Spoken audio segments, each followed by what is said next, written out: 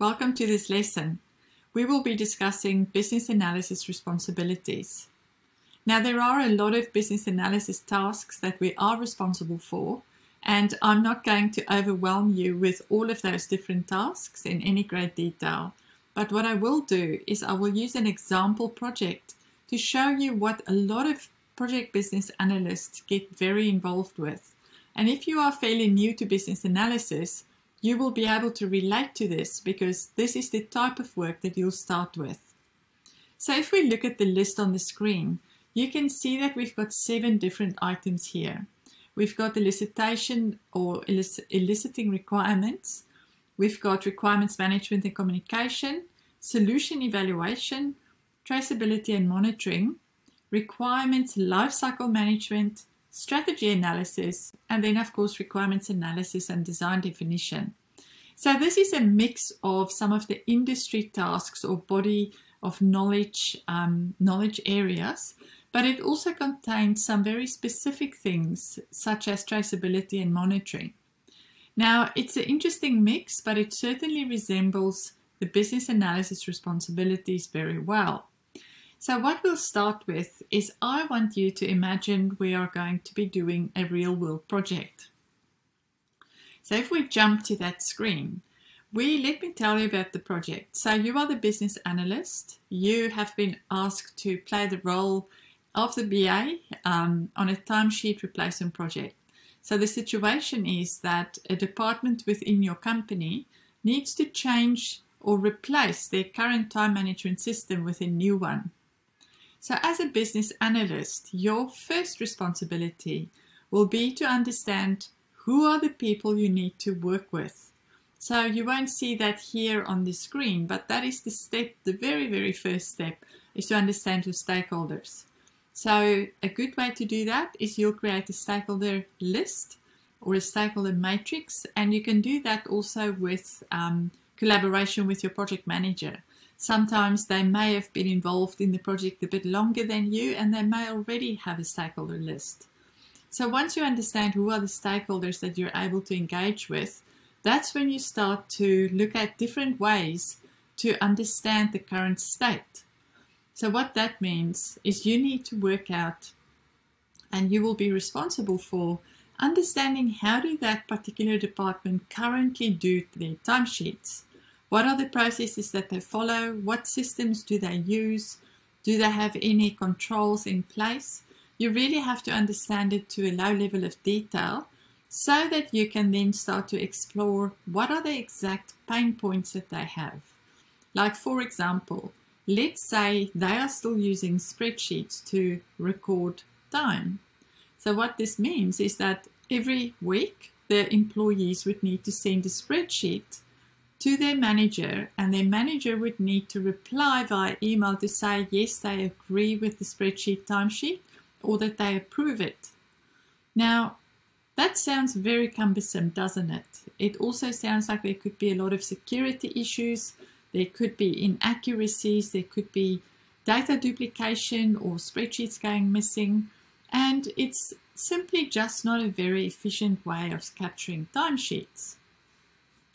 And these are the types of things that you will discover when you start to work with those stakeholders to understand the current state. Now, as part of this, and in theory, you should first understand the current state before you can understand the future state. However, in the real world, we do get a lot of future state even before we fully understand the current state. And that is because the stakeholders like to come to you and say, I want this new system to do all my timesheets because it's got all these great features. And your job and your responsibility would be to say, that's great, but let me understand exactly what are the issues you currently experience.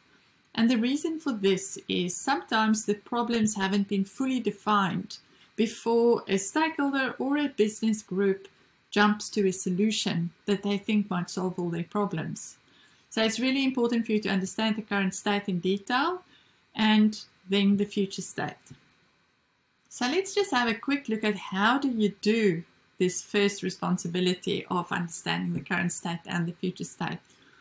So this is where you will start doing things like running interviews and workshops to elicit and fully understand what are all the requirements or all the needs or the pain points. You will then also do analysis and you'll do research, because you might find that there's actually already a lot of information available about the current state. You don't necessarily have to run a session to get a certain number of issues identified or information collected. And it's actually recommended that you do a lot of research before you start to engage with stakeholders, because it just saves a lot of time and it saves the stakeholder from repeating themselves in case they've had to answer those questions before. So once you've had your engagement and you've done your research and you've done some analysis on what you found, you will also need to document those requirements, both the current state and the future state. Now this can be done using textual requirements or models or prototypes or a variety of different ways to document what those needs are. You also, of course, need to validate and verify that you understand those needs and requirements correctly. Now, essentially what you're doing with all of these activities is to establish the requirements.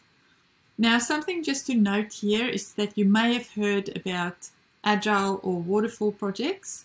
And yes, requirements are managed in a slightly different way in these two different methodologies, and we will talk about agile and waterfall methodologies in a couple of videos from now so that you can fully understand this.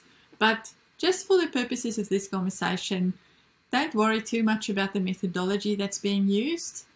You may also sometimes hear people refer to requirements as user stories. So now that you've done the current state and the future state, let's have a look at what have you actually, in terms of responsibilities, covered off for this project. So if we look at the responsibilities I listed up front, by doing just the current state and the future state analysis work where you did your elicitation, you would already have done elicitation of requirements. You would have done requirements management and communication with stakeholders, and you would have done some analysis and design definition. Now, these other tasks like solution evaluation and traceability, requirements lifecycle management, all of these things will naturally follow from what you are working on now in this fictitious project. And strategy analysis might even come into play, but I'll cover that later as well. So, in a nutshell, from a business analyst's responsibility perspective, you are responsible for engaging with stakeholders and understanding what are the true needs or problems or requirements and validating those and make sure that they are real. And then you also are responsible to define and work with your stakeholders to define what the future will look like or what they would ideally like a solution to be able to do. And then you take all of that, you document it, or you create user stories and follow the process or the methodology within your organization to facilitate this. But ultimately, those requirements that you've established, you'll learn to manage them appropriately, and you'll bring them into to fruition, really, because they'll go through the life cycle and they'll be implemented. But more about that later too. So I hope this gives you a bit of a hands-on idea of what responsibilities you will have as a business analyst when you get started on a project. Right, I'll see you in the next video.